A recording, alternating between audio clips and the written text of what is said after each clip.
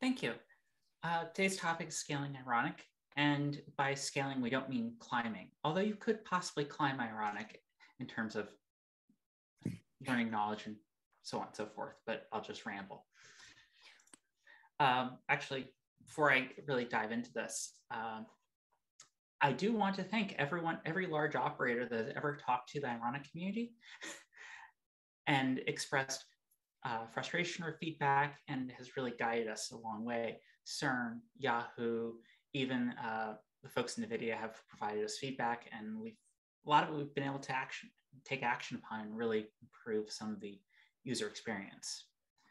So a little bit of information that we're going to talk about today is the architecture roughly from 10,000 feet. This is a lot of theory, how it is supposed to work. I'll talk about a couple different options that are available. And really, this is up to you, however you wish to deploy your environment. And then I'll talk about some common pitfalls and lesser known details. After that, I'll talk about some solutions. These solutions are mostly for ironic, and I'll talk about Inspector.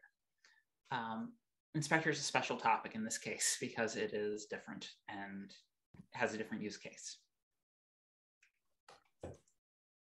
So first, the architecture from 10,000 feet. Before I diving into this, I found this quote from Terry Pratchett, which I thought was very interesting. If you don't know where you come from, then you don't know where you are. And if you don't know where you are, then you don't know where you're going. And if you don't know where you're going, then you're probably wrong. And that kind of feels very appropriate in this case, because in order to administer and run a large infrastructure deployment, you really have to understand the lower level details. These are things that tend to be forgotten or knowledge that's actually being lost in our society because technology is becoming so advanced, but there's still the lower level infrastructure. And that's kind of the reason why we're all here, actually. So at the highest level, Ironic has an API service, which you can have any number of. It uses a message bus and a database. And then you have an Ironic conductor, and you have any number of conductors. And the theory at a high level is that the database for the API is read-only. Only if the conductor writes to the database. The API sends commands or requests to the conductor over the message bus, and the conductor replies over the message bus. And there's two different options. One can use RabbitMQ as the message bus through Oslo messaging, or one can use JSON RPC. Ironic is very much agnostic to the two. We have explicit support. The real driver behind using JSON RPC was just to eliminate RabbitMQ as a component to enable smaller deployments.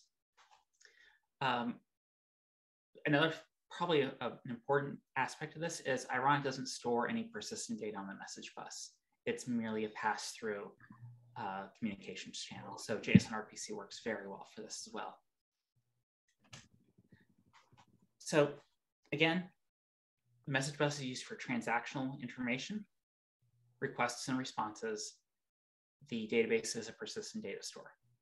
That database has the details, the state information, everything that guides how the software works.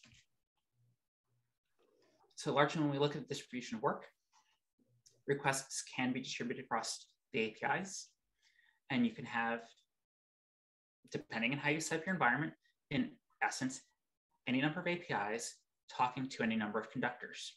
There's probably some scalability limits here that Arnie's probably hit himself. That being said,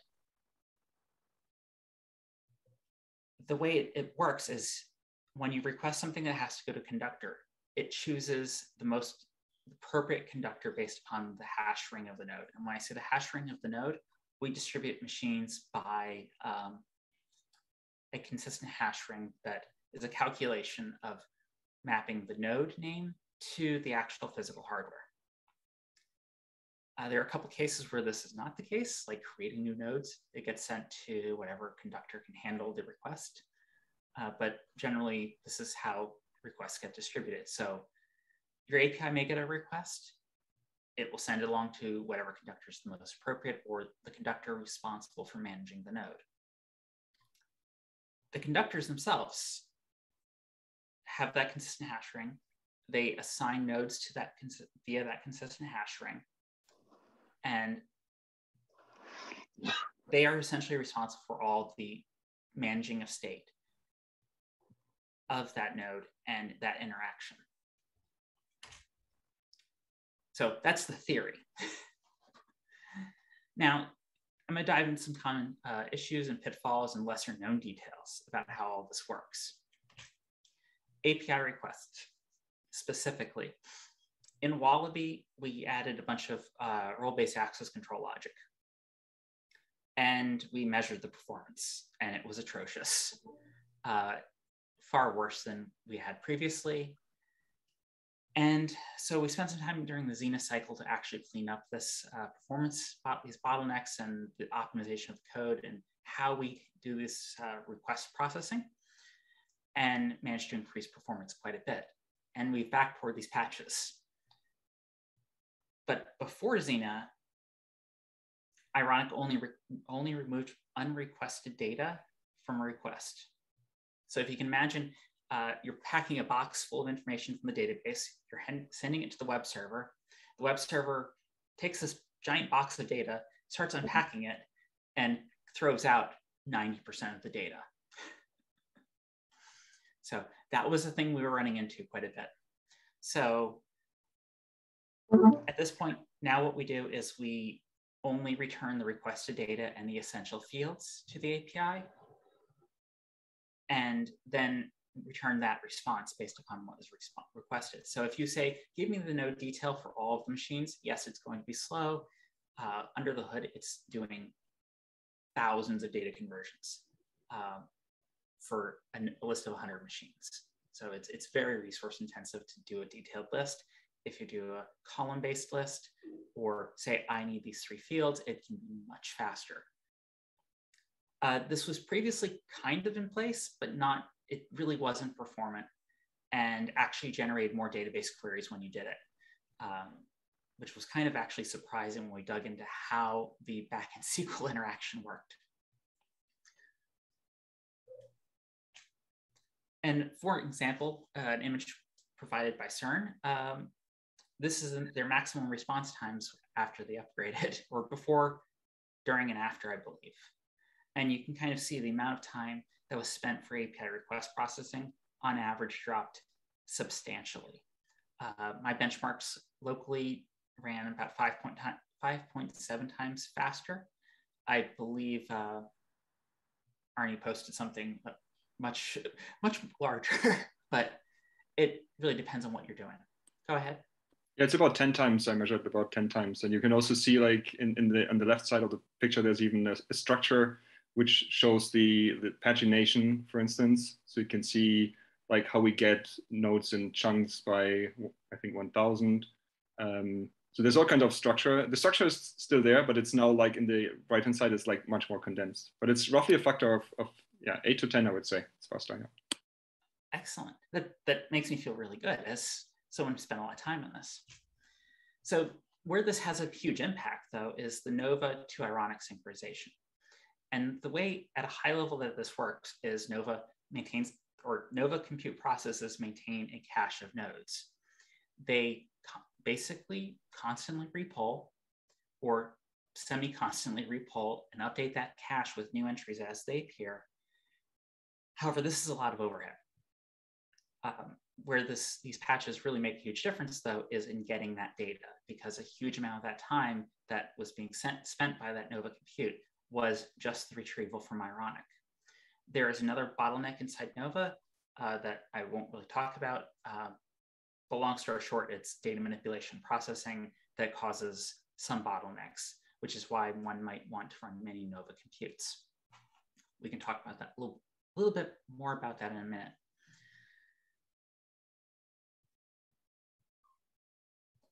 But the bottom line is the Nova compute process does do a heavy lift with all of this data. Additionally, one thing we did find is some operators were finding they were needing to restart Nova computes to address issues in their environment. due to race conditions in the actual list processing. because it could take so long for this list to be processed. And we found that we were doing unnecessary VIF attachments or virtual interfaces, and we've actually stripped that out of the interaction. So now the compute process should actually start much faster. I know a particular operator that's on this call that actually was the inspiration for me fixing that, because I wanted to be able to meet for coffee one morning or something like that. And they were having to restart, and it was taking an atrocious amount of time. I felt really bad about it. That operator may have played up the impact of that event slightly. Okay. So before we really move on, I think it's important that we kind of understand the process model of Ironic. Every conductor launches at actions with what's called a task. Each task operates on a green thread. Driver periodic tasks, and these are things like, is this task done? Or can I resume this task? Or is the computer done? Or has the state changed? Or RAID configuration finished? Or BIOS configuration finished? All of these things are tasks. And by default, the conductor can do 100 tasks. And a huge consumer of this is power synchronization. And this is actually one of the huge bottlenecks that can exist in environments. Internally, also, Ironic has only 2 reserved green threads. We've not found this necessary to extend, but largely this is just used for, one's reserved for basically the database heartbeat saying, I'm working, I'm alive. And the other is reserved for heartbeat processing from agents. But most of the conductor time is actually spent orchestrating actions, hence the name conductor. So I mentioned PowerSync, and PowerSync is a core feature of Ironic. It's an extremely useful feature of Ironic. We found hyperscalers that operate at scales of 40 to 250,000 nodes or so tend to have to turn this off. And largely because it is an aggressive process that updates the power status, so it can be reflected to users in relatively short order. Obviously, you don't want to have a machine lose power and have all the APIs say, yes, it's alive, it's working, everything's fine. That's not ideal, especially if you have other processes that may automatically kick off or launch new instances. You kind of get the idea at that point. So a common setting that's used is to actually change the interval to make it longer. We did make improvements to this back in March 2021. And I believe we changed the threading model a little bit around this. But largely, this is still a very process-intensive operation that just runs in the background. And I think the default's every 5 minutes or 10 minutes. So one of the things that actually CERN found was that we were doing extra work. Surprise, surprise. We like to be very thorough. So they were kind enough to implement lazy loading for the data structures. And we can see that this actually had a huge impact in the performance of Ironic in terms of the amount of database queries that were occurring.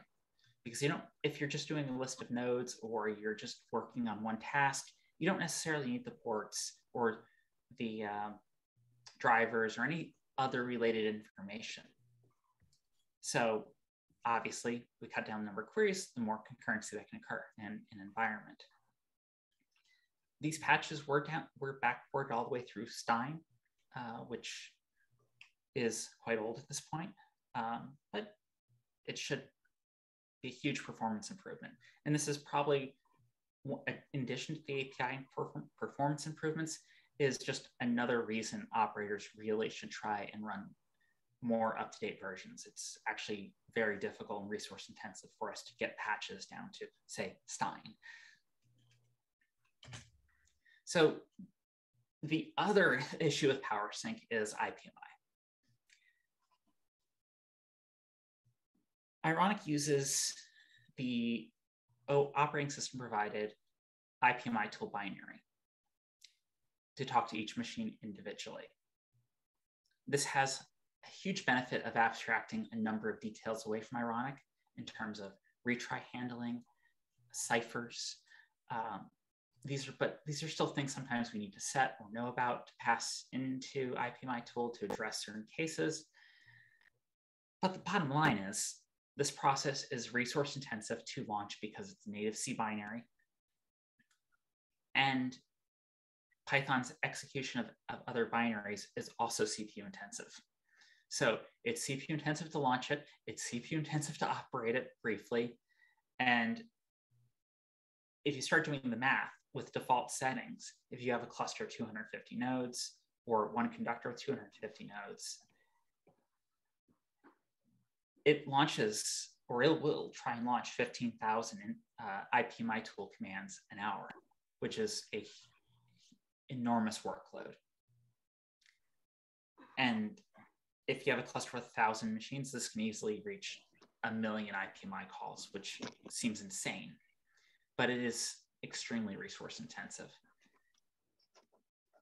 A path forward to prevent this resource intensive use is to use Redfish. Redfish uses a native client that caches sessions, that tries to be a bit more, or much more efficient, and it's not causing a system binary to be executed every single time, which is causing libraries to be loaded and processed, and so on and so forth. So if you can use Redfish, I would highly advise it for scaling any ironic clusters, just because of the amount of performance gain that you'll have just based upon not using IPMI tool. Another reason not to use IPMI tool is it's incredibly insecure. And when I say insecure, I mean exceptionally insecure. For those that aren't aware, if you, or in most cases, and in what the specification says, if you fail authentication, it sends you the encrypted hash of the password so that you can try and figure out what your password was, basically, and it's just awful. So please don't use IPMI if you can avoid it. So going back to periodic tasks, another strategy that is often used by operators is to disable unneeded periodic tasks. So if you're not doing things like RAID configuration or firmware updates, these have periodic tasks wrapped around them, largely to complete state and move this conductor to the next task. These queries have been optimized to try and minimize load, minimize creation of tasks, but still additional load. It's still additional database queries, sorting through nodes. So if you don't absolutely need it and you need to scale, consider evaluating periodic tasks that exist. And usually you can see these in the ironic conductor configuration by looking at anything named with an interval. Not everything is an interval. Some explicit hard pauses for a task are intervals as well, but generally everything named interval is a periodic task timer or used in that calculation. So if you set those values to 0, generally that means don't run the task. Also, one thing to note is even if you don't use a driver in an environment, if it's enabled, its periodic tasks will still run. This is part of the driver design model, and it's kind of handy, but at the same time, if you're running many machines and you have 2% extra database queries in your environment that are unnecessary work, you might want to disable them. So here are some solutions I'm going to talk about. And I know I've been talking about solutions and how to kind of navigate these things, but largely those are pitfalls and aspects that are somewhat known, but not commonly talked about. So one of the things when we talk about scaling ironic is just add more conductors. The hash ring, which I mentioned earlier, will distribute nodes across the hash ring. So you can increase the number of nodes and increase the number of conductors, and that will scale. However, there is a general happy place where operators tend to find an ideal conductor to machine ratio. And this is largely for operators running IPMI. or a large number of IPMI nodes because of that computational overhead of launching processes. And generally, the operators have provided feedback of somewhere between 250 and 500. I would say 250 is no longer really the happy place. I would say in another 2 years with improvements in processors, that might be 750. But again, it all depends on your workload, your drivers, everything you're doing. I will say that some operators have achieved tens of thousands of nodes per conductor. These operators are the ones that tend to turn off power synchronization though, which, as I mentioned, is the most resource intensive operation. So as I mentioned earlier, you can scale the number of APIs, you can scale the number of conductors, but at some point you start running into some logistical issues.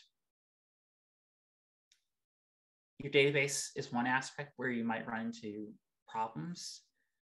We've not tested it in the Ironic community, but an option may exist, and the community would probably be more than happy to help explore this.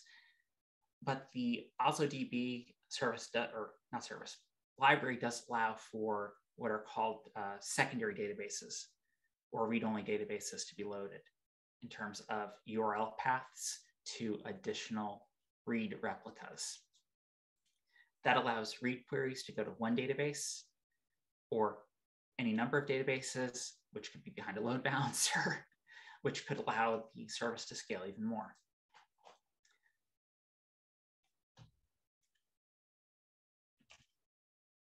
So when adding more conductors, you do want to sequence your restarts. And this is largely because there is a hash ring calculation. There are database updates that have to occur, especially if you do a full complete cold start where you shut everything down. That tends to cause a huge spike in database activity, loading all the nodes, starting all the tasks, and Nova starting to sync. And you can just imagine how this kind of goes. And this is a graph provided by CERN where you can kind of see their running environment. They shut everything down. And then they started everything up. And you can see the queries per second actually just go through the roof. I believe the next section until about 2 p.m. UTC was when they were trying to figure out what was going on. Right. And I believe the next section was when they started to introduce a sequencing into it. Right. Go ahead. So it's basically like, I mean, as you said, it's absolutely correct. So it basically shows like on the very left-hand side before the upgrade, then everything was shut down. Everything was started at the same time. Then the first sequence until 2 p.m. is without the patches that actually do the lazy loading, because I branched off a little bit before that patch. But I ran with that patch before, as you can see on the left-hand side. So I was like totally confused. Well, all of a sudden the database goes crazy. I realized at around 2. And then the last step is around like 7 when I sequence out the restart. So basically the restarts of the conductors are staged and smeared out rather than all synchronized, which would all hit the database at the same time. So this is the different phases that you see. So in the end, if you look at the very right, you see it's like lower database activity and it's less spiky than on the very left. But yeah, we had to go through multiple stages here. How many conductors were here, and how much interval did you do the sequencing? Like, how long did you delay before starting the conductors? Right. Okay, so this is for around 8,000 physical nodes. At that time, we had around 8,000 physical nodes. It's 25 conductors, and the start is like a random number between the stage restart is between 30 and 90 seconds. So basically I go, yeah, it's like this. So I basically go one by one and then leave 30 to 90 seconds in between the start of each. So it takes like 40 minutes or so to restart it. Okay, great. Does that affect issues though with hash rings either on the Nova side or the Ironic side? So the Nova hash ring is independent of the Ironic hash ring. So it has no insight into if conductors are alive or not. it trusts the API service will get the request to the destination endpoint. Right, and then we have conductor groups, which map the nodes directly to a conductor. Okay, yeah, thanks. Well, I think the next slide is actually conductor groups. Yes, it is conductor groups. So conductor groups is a concept that we created to kind of represent physical realities. There are scale limitations to environments. There are geographic limitations where you don't need or want a conductor in, say, New York managing machines in London. Or you don't need data center row C talking data center row A. So the idea is to use conductor groups where you delineate the hash ring further by stating to Ironic, this is in conductor group, say A, and conductor group A will only have nodes assigned into that hash ring based upon the actual configuration of the nodes. So if you have 2 conductors for conductor group A, then all of your other nodes will end up on other conductors. This is kind of useful for those physical realities and preventing these sorts of things, but it can actually be used and also queried directly from Nova Compute to limit the scope and view of the Nova Compute process as well.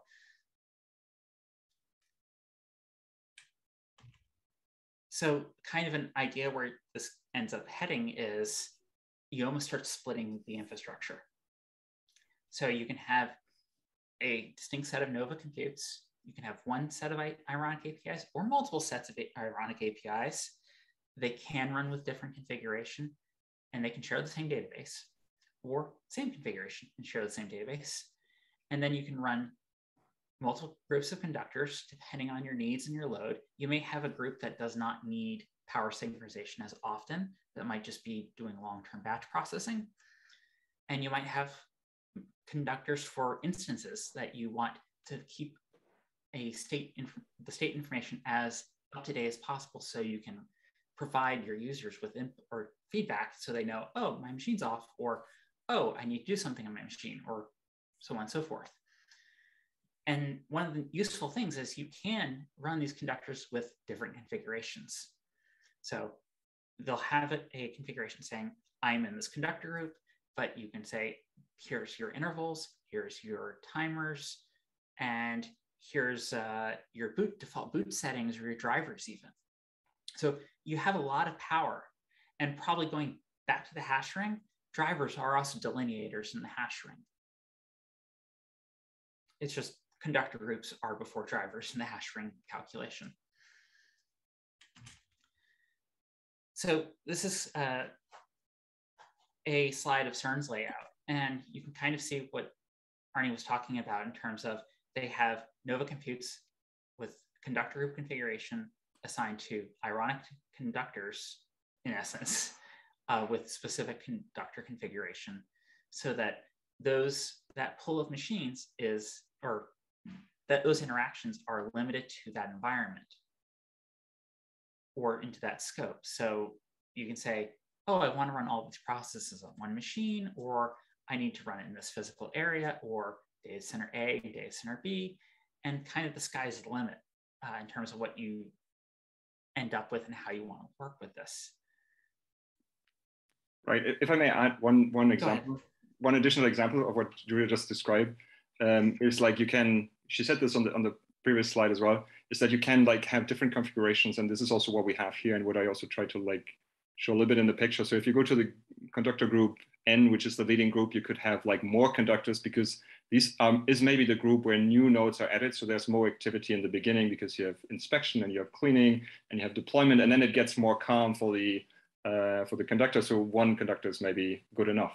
Another thing that we do is like in this leading group where we add new nodes, we have fast track enabled. So in the leading, well, it's not exactly this. We have another group, which is group 0, if you like, where we have fast track enabled. So the nodes go through inspection, cleaning, and so on, benchmarking, burn-in without rebooting. And there is no Nova conductor, or sorry, no Nova compute for this group at all. And we have multiple nodes in there. So basically the team that is enrolling new hardware uses this group in order to like, it's like a waiting room for Ironic, and they do all their stuff like benchmarking burn in there.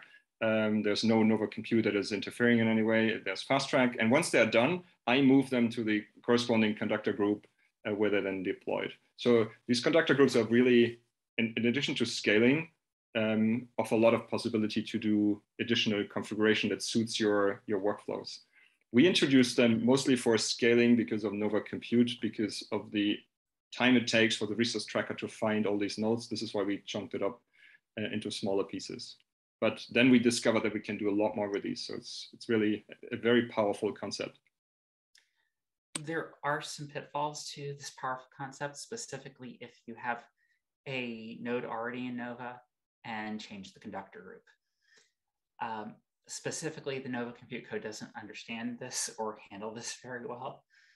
There are some discussion and patches that are work in progress to try and remedy this situation. It's actually a couple different interaction issues with the design of Nova and how it tracks resources.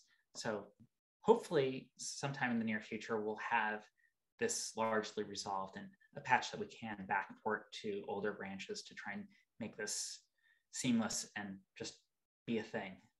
And this is even an issue if you when you don't have an instance on the node. So with an instance, I would not have dared to like reshuffle things between conductor groups. But I thought without an instance, what does Nova care? But it does care, and I screwed it up big time. So there's a big warning, yeah.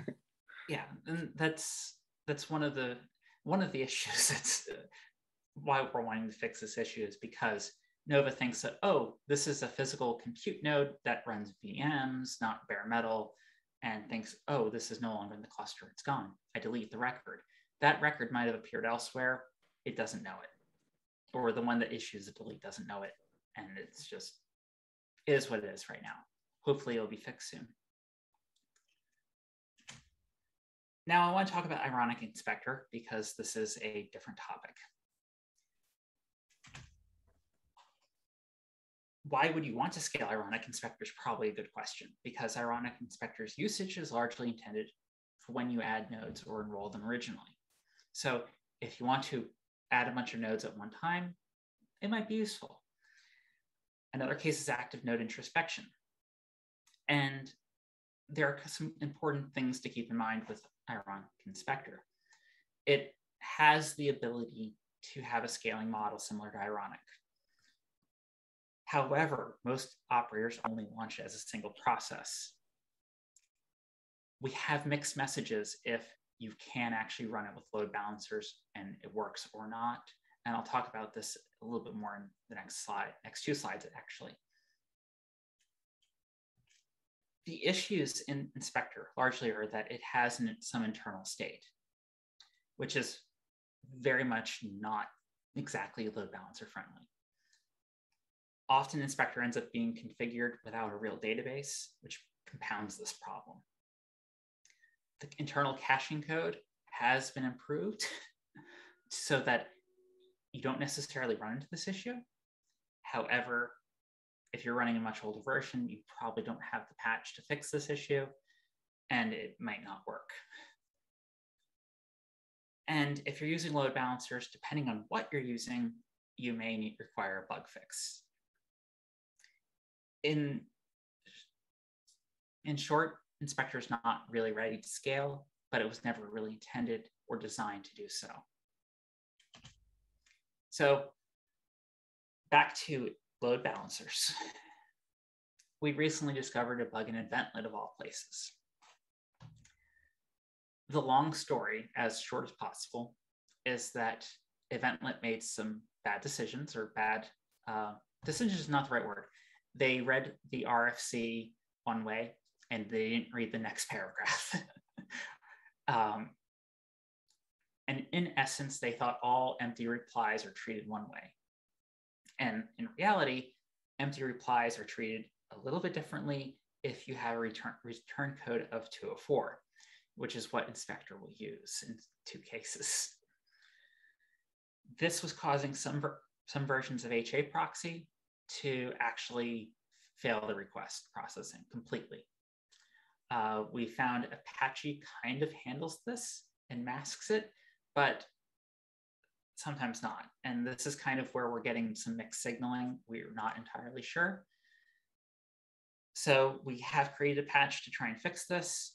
I've had feedback saying both it works and doesn't work. So I'm kind of hoping we'll figure this one out soon.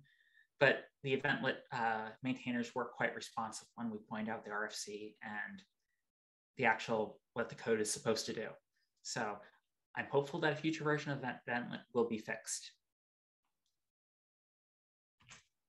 So now is time for questions and comments and everything else that makes this so valuable of an experience for everyone and ourselves. Thanks a lot, Julia, for this great overview of all the work that has gone into scaling Ironic. Do we have questions? Just speak up.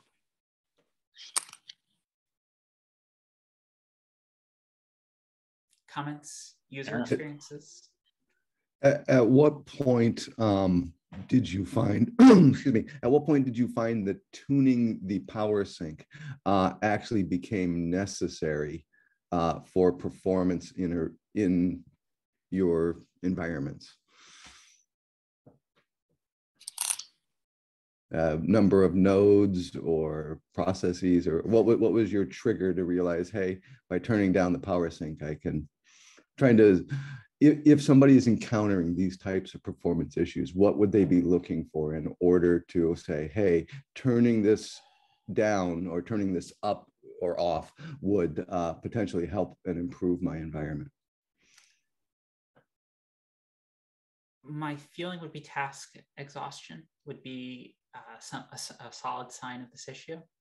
High database load, high CPU load on the conductor for the most part.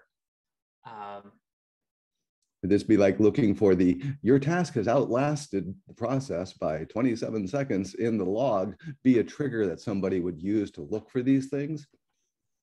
I don't believe we actually have logging for that in terms of I think that's more on the Nova side that does that, but I'm just... Yeah. But there's like the periodic task, when it runs into itself, that's at least the time. So if it hasn't finished, like I think the default, as Julia said, was 60 seconds. I don't know if that changed now to 300 seconds or something. But what we saw is at some point, the task was running into itself and did not finish actually. And this was at a couple of thousand nodes already. It ran into itself. This is when we like increased it. And there's also like parameters that were introduced, I don't know, 2 or 3 years ago, where you could like have these power swing calls and the IPM calls in parallel. So we also played with this a little bit, but there's, as you know, the core has also pointed out, there's with IPMI, there's all kinds of delays that are not always under full control. There's, it's very unpredictable, but I think for us, what it was at some point, the power sync was running into itself, and then we increased the interval. In our particular case, we ended up seeing folks on the CLI end up with 6 out of 6 tries, and please retry your operation again. And it was literally because the API was swamped with power checks. It's not the API that gets swamped with the power checks. It's a conductor threads, running out of conductor threads because it's waiting. Absolutely, yes. Thank you for correcting me. So that's a solid indicator of time to scale my deployment quite a bit when you start running the CLI commands start returning 6 out of 6 retries failed. Yeah. Talking about like scaling the deployment, do we have numbers actually of, for instance, number of API nodes per n number of nodes? Because the way we have deployed it is basically we have like all-in-one Ironic controllers that always have an API, a conductor, and an inspector. And I just scale them out horizontally. While for other components, for instance, for Nova, we basically split the API from the conductor, and we have, depending on the needs, more or less API nodes than conductor nodes. So do we have any like rule of thumb, like how many API nodes you would need for like a deployment with Nova per, I don't know, n nodes or something? I don't think we do. And largely this is kind of an artifact of the process launch model. If you do a native launch of the API, I believe it will launch workers based on the number of CPUs you have. Mm-hmm. So if you expose, say, 90 CPUs, I think you used to actually try and launch 90 workers or something absurd like that. Yeah. I think that's been toned down by default, but another common launch pattern is actually use WSGI. And say if you use it with Apache, you may run into a situation where your configuration is, oh, well, let me clarify. Your configuration might be such that you say, I only want 2 concurrent requests to be processed or accessible, which is really not ideal for an API surface. Mm. And this is workers and thread counts, basically in the WSGI app. Workers are useful in case you have one of the processes die. However, that's not really been a reported issue.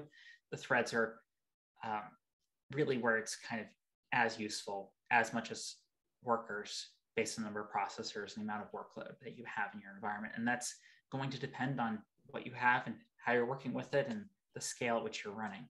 Mm. So I don't think we have a hard and fast number because there's really 3 or 4 different ways you could launch the API and run it and configure it and have it working in an environment. And there's also going to be additional overhead, say if you're terminating SSL on the end process versus terminating SSL with a load balance or something like Apache, mm-hmm. because running all that encapsulation through additional layers does add overhead. However, say if it's Apache, it's much closer to C and the CPU and more optimized interactions. Okay. So I wish we had numbers. Yeah. And I would love operators to talk about their experiences here. Well, it's more like, I mean, as I said a couple of times, I'm more, because I pack everything into one controller and then like add controllers as I see fit, but I never made use of the fact that I could actually split APIs and conductors and the inspector actually. I just like replicate them and then it seems to be working okay. So I was just wondering, it works for us. Inspector is probably the weakest point in all of Ironic in terms of scaling and operation, but active node inspection and inspecting number of nodes were not really original use cases for Inspector. They were bolted on or made logical sense of, oh, I need to update this one machine's data, or I need to add these 10 machines. So everyone's mileage will vary, or kilometers. Go ahead. Yeah, just to add on this, so for those who wonder what active introspection is, so active introspection is when you run on a deployed instance the inspector in order to update inventory data that the inspector would provide. And we have just done this because there was, at the original inspection, when we ran it, there was a bug in the version of LS hardware that we used, and it reported 0 RAM, and that went into our inventory system. And then these nodes, that actually went unnoticed. The nodes went into production.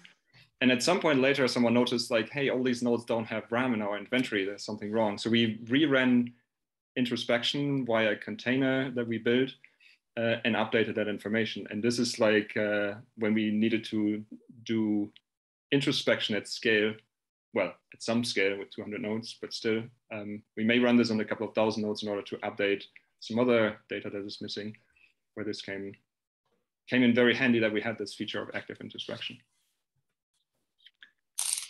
Julia, sorry, go ahead. I was going to say, you deployed that as a container. Was the underlying operating system on those nodes capable of supporting that container natively, or did you have to install all of that support? My concern is going out and installing a bunch of stuff on users' machines. Right. So I was lucky the set of nodes where I was needing to do this, it's part of our batch cluster, and they had all the infrastructure already there. So all I needed to do is basically run one line Docker command, which holds the container, executes it, and then with the parameters that were actually provided that you can pass to the active introspection, which is the interval where you can say, okay, run only once. I think if you emit the interval or something, it runs only once, so the container exits, the container is cleaned up, the command exits, and you're all done. Okay, the image is still cached there, but okay, apart from this, everything is cleaned up. So it's a very, very neat way of doing this, updating the introspection data afterwards, after the fact, actually. And since we moved from, or the first half of our nodes has not been inspected with all the hardware details, so there's this extra hardware collector where you get actually more hardware information, like much more detailed. And we only enabled this after we had enrolled a couple of thousand nodes.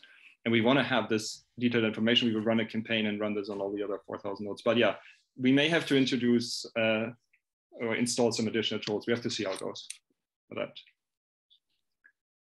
Okay. More questions or comments? I have one more comment.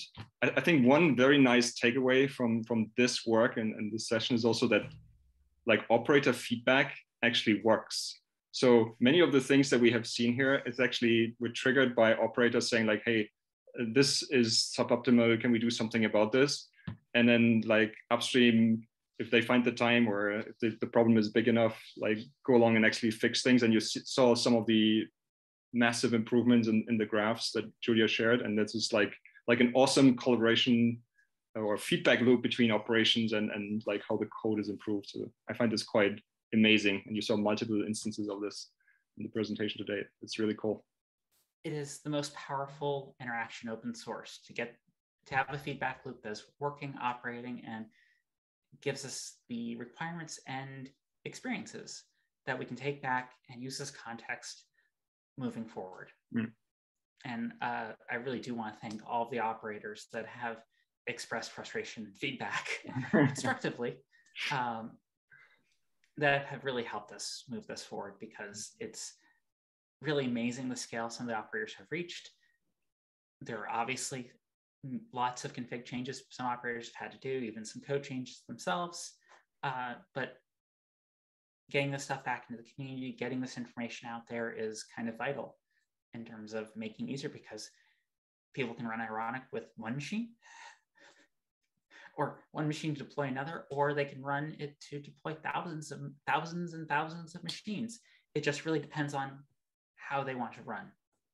Great. Okay. Well, thank you, everyone. Thanks, everyone. Thank you. Thanks, Julia, again. And thanks, everyone, for joining. And see you next time around.